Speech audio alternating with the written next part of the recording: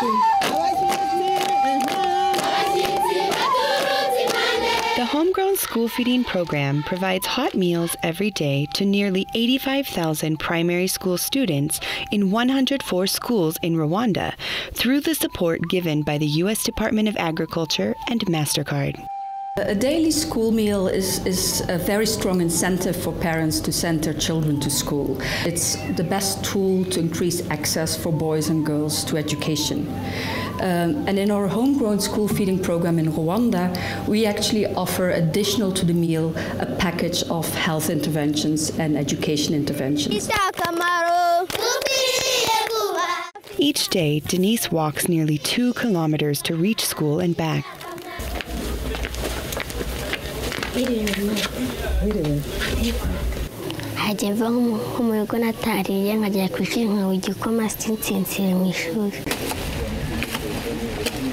ntabwo duhinga amasaka no gushakisha ubutaka bwe naho mwagiye munyura mwarebye nta kintu kiri ku musozi ko mbere ntabwo yagiraga amanota meza ataranywa igikoma kwako yibarambwira ngo asinzira mu ishuri ariko nyuma yuko abonye igikoma nta bibazo nk'ibyo yongeye kumbwira yiga neza rwose nta kibazo ndetse rwose nagihamya ubu ngo yabaye waka.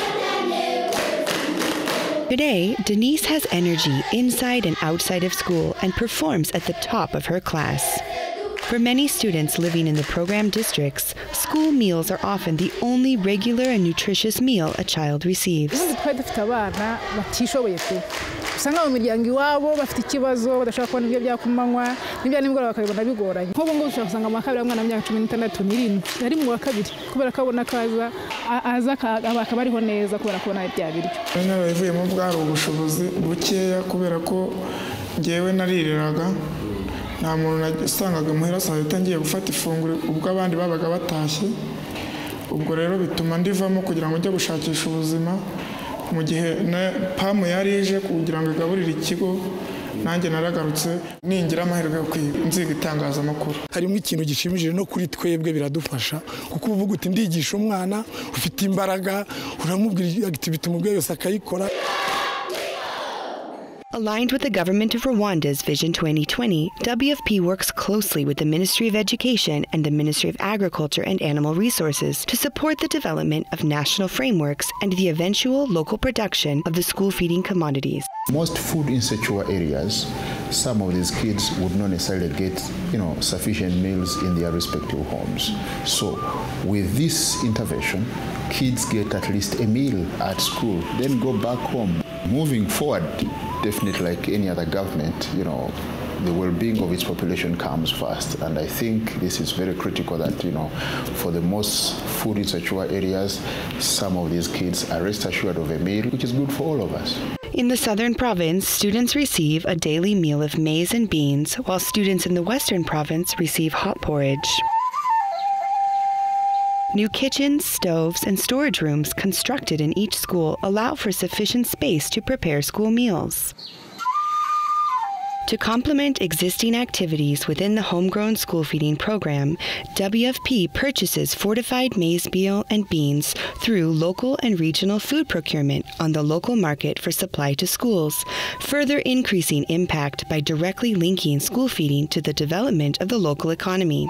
Cooperatives made up of smallholder farmers are supported throughout the agricultural process, starting before planting and post-harvest handling, marketing, and final sale to buyers, offering premium prices for quality produce. The interventions of World Food Program with these smallholder farmers is, at the end of the day, contributing to the development of these farmer organizations and individual farmers in these cooperatives, because this is a business and it's making profit. Umusaruro ubonetse tubona ibidutunga mu rugo tukanasagura n'isoko ihene ebyiri n'ingurube imwe bikuyemo hano mu buhinzi. Imaze kuduhuza na ya masoko twasanze imyaka yacu batugurira ari izagemurirwa ibigo by'amashuri biriho abana bacu. We did a cost-benefit analysis of our homegrown school feeding program in Rwanda, and we found that for every dollar you invest, the rate of return is nearly $5. Because with the meal, we provide better nutrition, better health, and better education outcomes. And that makes that these children not only become more healthy, but they also become more productive throughout the course of their lifetime. Gardens for Health International partners with WFP to create demonstration kitchen gardens at each school to educate students on garden management and basic nutrition principles. World Vision International partners with WFP to provide a holistic package of WASH and literacy activities to improve students' quality of education. These include the construction and rehabilitation of school latrines and the provision of rainwater harvesting tanks and portable hand-washing stations.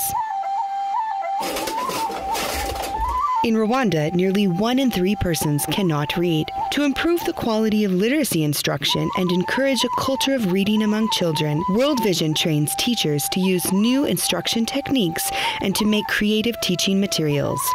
Additionally, thousands of storybooks have been distributed for use in schools and community reading clubs. Twe tumenyereye ko umwarimu ajya mu ishuri agatanga amasomo abana bicaye wenda akabaza utubazo dukeya. Buno rero dukurikije amahugurwa twahaye umwana n'ubu ufite umwanya munini wo gukora. WFP will build on its experience globally, handing over school feeding programs to 38 national governments to reach transition of school feeding in Rwanda to future national-level scale-up through close collaboration with government, communities, and the private sector.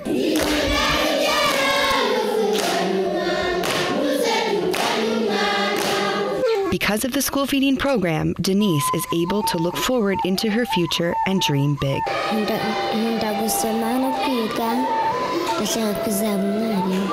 Thank you very much. God bless you.